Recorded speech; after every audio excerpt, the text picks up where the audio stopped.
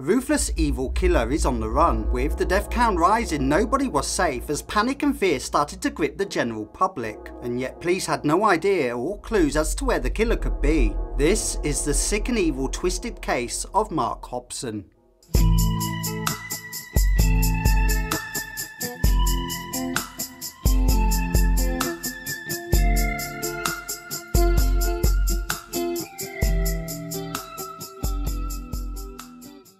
Good morning, good afternoon, and good evening. Wherever you may be in the world right now, hello, I'm Lloyd, and today you're watching When Evil Follows.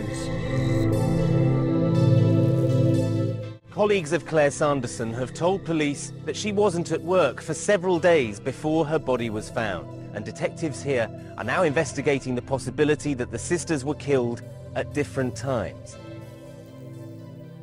Certain events in life defy any rational sense of logic, leaving us to question the undesirable or unimaginable question: what drives people to become a serial killer? I remember my school teacher telling me that there's no such thing as monsters, and that monsters don't really exist. But they do though. And so here's a true story of one of the UK's most brutal and feared serial killers. Mark Hobson was born in Wakefield Town on the 2nd of September in the year of 1969 in West Yorkshire, England. He grew up in a stable home with his two parents, Peter and Sandra, and his two older sisters, Melanie and Leslie, who loved him very deeply and were devoted to him, especially in the bigger sister role. His father, Peter, was a coal miner and his mother, Sandra, was in management. Mark had a seamlessly smooth upbringing with nothing odd or unusual standing out. He was a happy and bright kid. He did well at school and he seemed to get on well with his elders, and he made friends with all the other children in school relatively easily. The year was 1994 when Mark Hobson would eventually find love. Shortly after that, marriage, a stable family life with 3 wonderful children. However, just 3.5 years later down the line, Mark walked away from the family environment and left the family home for good. Thinking and believing the grass is greener on the other side, Mark would soon find out leaving the family home was a massive, huge mistake. He was full of regret because he wasn't able and very much unsuccessful in winning his family back. And as his self-centered sickness kicked in and finally took its toll, Mark began drinking regularly and experimenting with heavy Class A drugs. And now, with no means of moving back into the family home, Mark Hobson's life began spiraling out of control.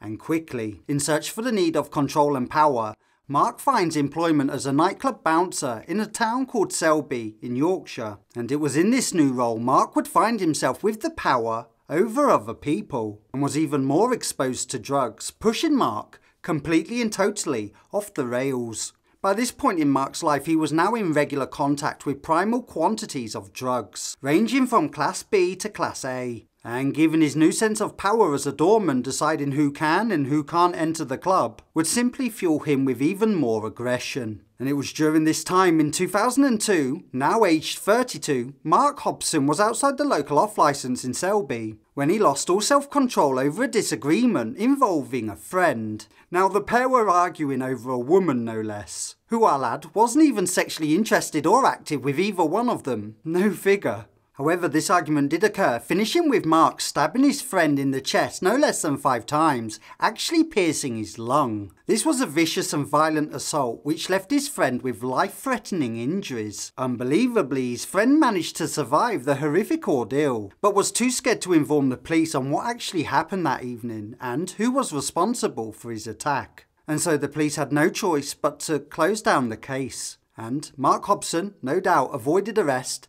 and a very long lengthy stay in prison. The date was now March in the year of 2004. Just 1 year after stabbing his so-called friend almost to death, Mark met a young and pretty woman who was just 27 years old, and her name was Claire Sanderson. Now, Claire Sanderson was a young and beautiful woman. She was kind and gentle and more or less everything most men would desire and want in a woman. Their romance quickly grew and they both decided that they're going to move into a flat together. And they did. The beginning of this relationship seemed to be one with potential. And that Mark was, finally he was getting his life back together. He even found steady employment as a bin man. He was now off the drugs and everything was going swell. That was until Mark started stealing money out of Claire's handbag and purse. And sensing her vulnerabilities and playing on them, He then became quite violent and explosively bad-tempered within the relationship, turning everything that was once sweet into something quite sour. He very quickly fell into his old routine. He started drinking, he started doing drugs, and spending less time in his relationship, whilst at the same time pushing more authority and asserting his power and control over Claire as to what she can and can't do. She essentially became a prisoner within her own home, and at the same time, she was very fearful of this different side to Mark that he had managed to keep hidden from her for so long. Mark also had many sexual and unhealthy desires for Claire's twin sister, Diane. He just simply couldn't dismiss these sexual and emotional desires for Diane, and he would even try flirting with Diane in front of Claire, bringing shame to both sisters. Mark would even brag to associates in the local pub, by saying how much of a mistake his relationship was with Claire, and that he had picked the wrong twin, and that one day he will take Diane and have her in every way he desires. And that really is quite an eerie and odd thing to say about your partner's sister. It was as though he was speaking about Diane like she was some kind of sexual object, one he owns and can pick up and put down as to whenever he likes. And it was this type of behaviour that really showed and demonstrated his depravity, sadistic narcissistic side and Jekyll and Hyde personality, with a strong indication of a lower level of any respect for women in general. However, the dreadful reality was that Mark didn't want Claire anymore. In fact, Claire was just in the way of his affection for Diane, and eventually Claire was going to have to disappear, one way or another. And nearing the end of June in 2004, his overwhelming sexual lust for Diane was now completely uncontrollable. And so Mark begins taking the first steps in making this disgusting desire become a reality. Mark begins writing out a shopping list of all the things he's going to need in order to make his plan be successful. Got it. Black industrial bin bags. 1 roll of duct tape. 1 roll of black installation tape. A long, thick rope. Yeah, that will do it. 1 steel heavy claw hammer. Industrial bleach. 2 litres. Fuck it. 3 litres of industrial bleach. Perfect. And on the 11th of July, Mark Hobson would finally put his evil plan into action. Just after making love to Claire, he hit her around the head 18 times with a claw hammer. And as Claire lay on the bed, gurgling and coughing up blood, with concussion, fighting for air, he then placed a bag over her head and suffocated her and strangled her to death. He then dragged Claire's lifeless body off the bed and then began to wrap her body up in black bin bags. The bloodstains that were left on the bed mattress were obviously impossible to clean, so Mark simply just flipped the mattress over onto the other side and then makes the bed as if nothing had happened. After that, he drags the wrapped body along the hallway floor and dumps the dead body in the spare back room, leaving it there for a full week. And because the body was wrapped in plastic bin bags, the body was now decomposing at a rapid rate. And the smell of the decomposing flesh was now potent. It was actually infesting the rest of the house. And that's when Mark puts the next phase of his evil and disgusting plan into action. He sent a message from Claire's phone to Diane saying, "Hi sis, I haven't seen you in ages. I'm currently ill in bed with glandular fever. I'm very sick. Please come and look after me." Diana turns up and she walks through the front door. And as soon as she walks through the front door, she's greeted by Mark, who's sat on the sofa watching TV. Diana then asks Mark about the strange foul smell in the house. Mark replies, "It's because of your sister Claire. She's in bed and she's feeling very sick. You should probably run upstairs and just see if she's okay. She's been asking for you." And with that, Diana rushes up the stairs and she walks into Claire's bedroom, but Claire's not there. Now, what happened next is the worst act any human could be possibly capable of. As soon as she turns to walk out of the bedroom to ask where her sister is, Diana was brutally attacked from behind. She was hit around the back of the head with a claw hammer, sending her to the floor with concussion. She was then dragged along the hallway floor by her hair and then dragged into the same room where her sister's dead body lay. And in front of her sister's corpse that was actually facing her, he then stabbed Diane in her arms and legs to slow down her movement and to stop her from running away. Mark then begins raping her on countless occasions before stabbing her in the chest and heart. And there's no doubt in my mind that Diana was made to suffer in pure fear and horror as she was raped time and time again in front of her dead sister's body. Diana was stabbed continuously all over her body, sustaining more than 45 deep and open wounds, ensuring her death was very slow and painful. Now, after killing both girls, Mark Hobson, he goes on the run and he heads towards the city of York. He's now pretty much desperate and in need of food and shelter, and so he breaks into a small cottage home belonging to an elderly cute couple. The elderly couple was Mr. and Mrs. Britton. James Britton was a retired former Spitfighter pilot from the Second World War, and his wife was called Joan. She was a retired teacher. She was deaf and almost completely blind in both eyes. So Mark breaks into the Britton's family home at around 7 o'clock in the evening, and almost immediately Mark grabs James Britton's walking stick and he hits him so hard with this walking stick it snaps on the impact against the back of his head. Mark then runs into the kitchen and frantically he begins searching for a weapon. He starts opening the drawers and the cupboards. He eventually finds the knife drawer, and that's when he chooses his selected weapon, a 9-inch carving knife. He then runs back to James, who's unconscious, laying on the floor in the hallway, and stabs him multiple times. Shortly after killing James, Mark hears Joan crying out for help. She had somehow managed to find her way out of her bedroom into the hallway, and she too was brutally stabbed to death. Mark actually stabbed Joan so hard that the knife actually snapped off within her body, splitting her bones, causing fragments of her bones to rupture. It was now 10 days after the killing of Claire, and just 3 days after the killing of Diane, when the parents became overwhelmed with worry, because both girls had been missing for quite some time now, and it was completely unlike them both to disappear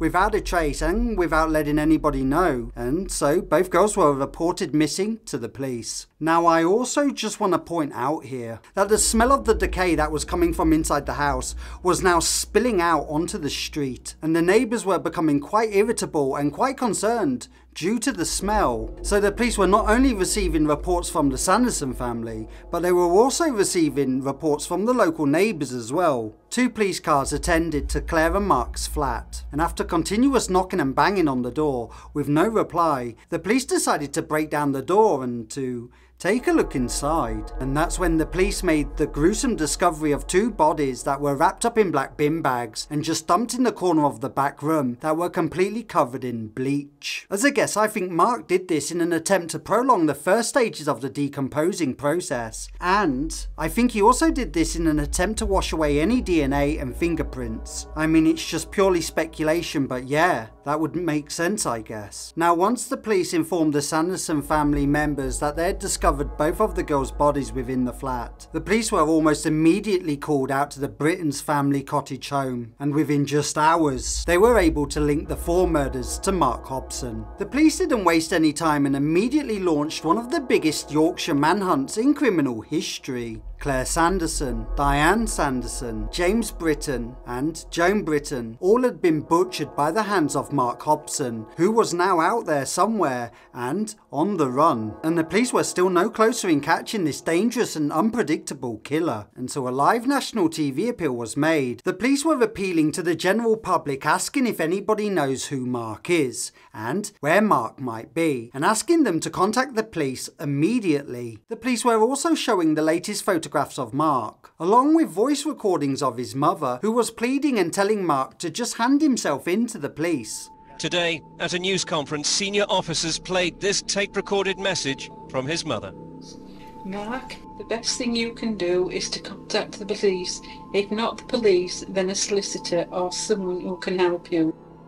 Days later, Mark Hobson's physical description along with an up-to-date e-fit photograph was being shown on the TV news and in all the national newspapers. Yeah, it was a big thing. I mean, the police, they wanted this guy. They wanted him badly. And with it now being almost 7 days after the killing of the Britons, the public in the York area were now becoming exceptionally fearful, as many members of the general public realised that, anyone could potentially be next. And that's true. You stop to think about it. Mark Hobson would kill anybody that stood in his way, especially if it meant getting away. The day was now the 25th of July in 2004, and the investigation was now fully underway, the largest manhunt ever seen on national TV. The police were now urging all members of the general public not to approach Mark if you see him out in public. Under any circumstances, don't approach him, don't try and grab him, just stay away from him and ring the police immediately, as he was a dangerous man who was more than capable of murder. It's really crazy to think, even with all of this huge media attention, including a huge police effort, Hobson was still out there, successfully evading capture. One thing police did speculate on was that the longer he remains uncaught, the more likely he is to seriously harm somebody or kill again. And the police were right to think that, because during the time when he was on the run, Mark was writing yet another list. But this time it wasn't no shopping list. He'd actually wrote a list of people he was going to kill next. At the top of the list were Claire and Diane's parents, Mr. and Mrs. Sanderson, and also the parents of his ex-wife, purely because Mark believed his ex-wife's parents helped in taking away his kids. He had also written down on a piece of paper the step-by-step actions he was going to take in carrying out these killings, and the plans were similar to the killings of Claire and Diane, involving brutal aggression, force, violence, and one large heavy hammer. Meanwhile, at the same time, the police were definitely by now feeling the pressure. They had also put so much time and effort into their policing resources in trying to weed this murderer out, and yet still nothing at all, no positive news to give the unsettled public. So it's now been a full week and Mark Hobson is still out there on the run, and by now he's feeling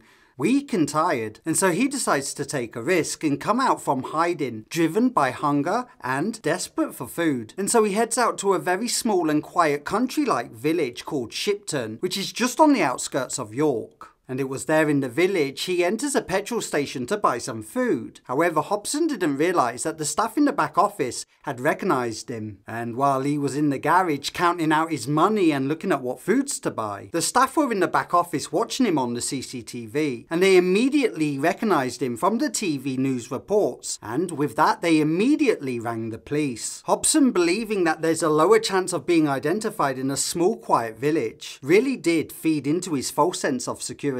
He was completely unaware that he had been recognised, and when he left the petrol station with his sandwich and drink in his hand, it was literally within minutes police officers arrived on the scene, and unbelievably one of the unit cars that were making their way to the scene had their sirens on, which of course indicated that there was a police presence in the area. Mark started freaking out at this point, and he dives behind this water tank in an effort to avoid being seen and captured. The authorities, still sensing that Mark was still close by, began searching the area. Police officers began looking in residential gardens, checking around the back of the houses, and more police officers joined in the search efforts. Hobson was eventually found behind the petrol station, and he was hiding behind this strange looking water tank. He was quickly put into cuffs, and finally, on the 25th of July, 34-year-old Mark Hobson was arrested on 4 counts of murder. Once he was put into police custody, Mark's barbaric reign of terror was finally over. He was responsible for the killing of 4 innocent people, and while being in police custody, he demonstrated a lack of respect and care, showing depravity at its finest. Unwilling to cooperate with police investigations, and when asked about the murders, Mark would simply deny all knowledge of the killings and still claim his innocence, really proving to law enforcement officers just how calculated, sadistic and callous he really was. He didn't care who he hurt, how many people he killed, and he never gave a single thought about his actions, and he certainly didn't care about the victims' families, who, I'll add, now have to live the rest of their life without seeing their loved ones again. He didn't care, because he's a scumbag, and had the police not have caught him when they did, he would have no doubt gone on to take a further 4 more lives, as illustrated in his hit list that was found by police in his back pocket. And on April the 18th and 19th in 2005, Mark Hobson stood on the dock in Leeds Crown Court on trial for the murder of Claire and Diane Sanderson, both aged 27 years old, and Mr. and Mrs. Britton, who were both aged 82. And once the court heard the descriptive detail and the manner in the way these killings were purposely planned and carried out, the people of the jury simply couldn't believe their ears. But what was clear was Hobson inflicted maximum horror, maximum pain and maximum suffering on all of his victims. In court, Hobson actually pleaded not guilty and blamed everything on drugs and his alcohol intake. And even as he stood in the Leeds Crown Court, he still wasn't able to admit or take any responsibility of his own destructive and savage actions. And that's when the police brought forward more incriminating evidence. One handwritten hit list containing the names of Claire and Diane's parents and the name of his ex-wife's parents. That along with step-by-step details on how he was planning on killing them. And after he finally realised he was just not going to be leaving this courtroom a free man, Mark Hobson eventually pleaded guilty to all 4 counts of murder. And on the 29th of April in 2005 at the Leeds City Crown Court, the judge sentenced Mark Hobson to serve the rest of his life behind bars at the Wakefield prison with no chance of parole and no chance of release ever. Just after 3 months of being inside prison, Mark Hobson's extreme temper would bubble again to the surface as he attacked and poured boiling hot water over his cellmate, the Soham murderer, Ian Huntley, known for murdering Holly Wales and Jessica Chapman back in the August of 2002. And that, ladies and gentlemen, is an episode for another day.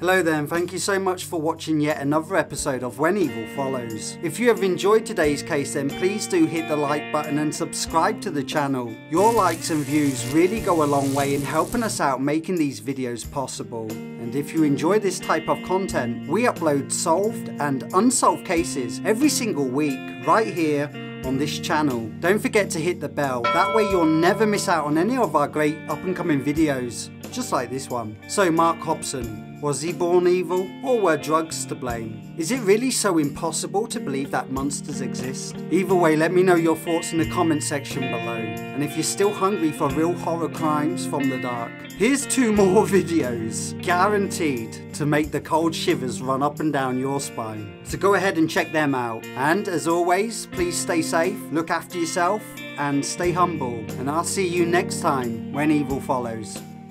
Bye.